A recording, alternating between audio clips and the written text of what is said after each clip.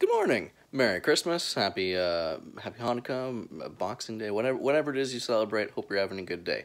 You might be wondering, Connor, why are you doing a Monday market on Boxing Day? That's just silly. I did receive business phone calls on Christmas Day at like breakfast time and also dinner time.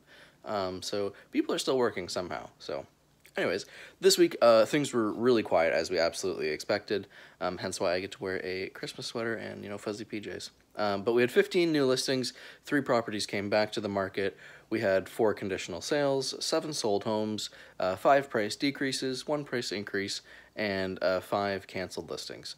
And I know I ran through that really fast, but those are pretty much numbers that we expected for this week, and I expect next week is going to be very much the same. Just as a small side note, not business related, if yesterday sucked for you, I'm very sorry, but do keep in mind if the roads were closed and you couldn't travel, a lot of what yesterday was is us putting significance on it too.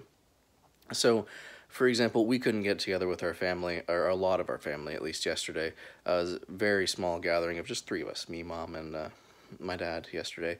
But that's okay, because you can just plan something else another day. I know a lot of you will be traveling today, and hope you travel safe, but just keep in mind that we put the significance on all of these things. The main point is getting together, seeing each other, spending time with loved ones, and everything that goes along with that. So as long as you're doing that sometime in the near future, then I think that's still a successful holiday season. But hope you're taking care of yourself, stay warm out there, and I'll see you in the next one.